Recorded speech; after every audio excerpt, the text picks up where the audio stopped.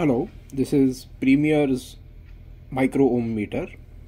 This unit is used to measure resistance right from micro-ohms to kilo ohms. This is supplied with a standard packaging of the main unit and two pairs of patch cords. The functioning of this device is in the first trial you have to switch on the unit, short the probes, short the I and the I plus and the I minus probes, as well as short the V plus and the V minus probes. Once you have done this, with the help of a screwdriver, you can have to adjust this to 0 micro ohms in the lowest setting of the selector switch.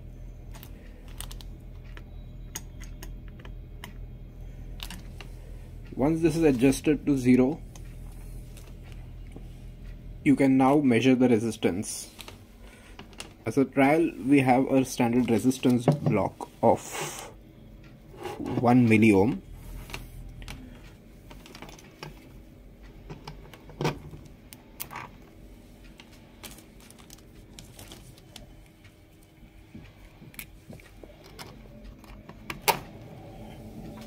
One milliohm is being displayed as almost 1000 micro ohms, which is correct. So this is the functioning of the unit. Thank you.